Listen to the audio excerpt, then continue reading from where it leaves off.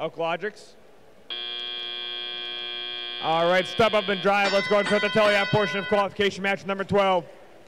Golden Rooks. Golden Rooks going straight over the charge station. Golden Rooks pick up a cube. Golden Rooks trying to place one into the hybrid grid. 5402, Reckless Robotics. Reckless Robotics, they got a cone in their bot, making their way over to the grid, it looks like. Reckless Robotics, can they place it onto one of the nodes? Meanwhile, here comes Golden Rooks. Golden Rooks over the charge station again, 2867. That's going to be Logics. Logics placing a cone onto the grid as well. You got 90 seconds left, 90 seconds remaining in this match. Over on the red side, you got ZebraBots, team 2909. ZebraBots trying to pick up a cone. ZebraBots do have a cone in the bot, making their way downtown, driving fast. Ooh, they drove a little too fast and went over the bump and lost the cargo.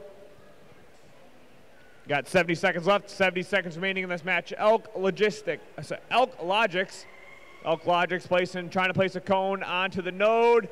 A little bit more, and it fell down and it replaced one of the cubes, but Golden Rooks placed the cube right inside of it as well. 50 seconds left, 50 seconds remaining. Shamrock Botics trying to grab a cone from the Red Alliance double substation. Logics coming up. Logics trying to place a cone down. Got 35 seconds left, 35 seconds remaining. Golden Rooks drive around. Golden Rooks are just going over the charge station. Reckless Robots are trying to drop the cube. Got 20 seconds left. Golden Rooks are parked. Looks like up goes Logics. Logics, they are up. ZebraBots trying to get up the charge station. 6 seconds left. 4, 3, 2, 1. And controllers down. That concludes qualification match number 12.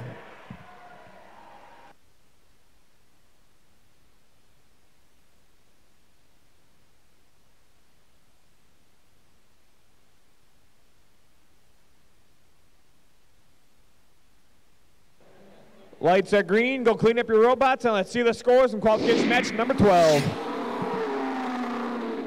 Looks like we've got the Blue Alliance with the win here. Red with a score of 19. The Blue Alliance a score of 65. Blue did earn themselves 2 ranking points in that last match.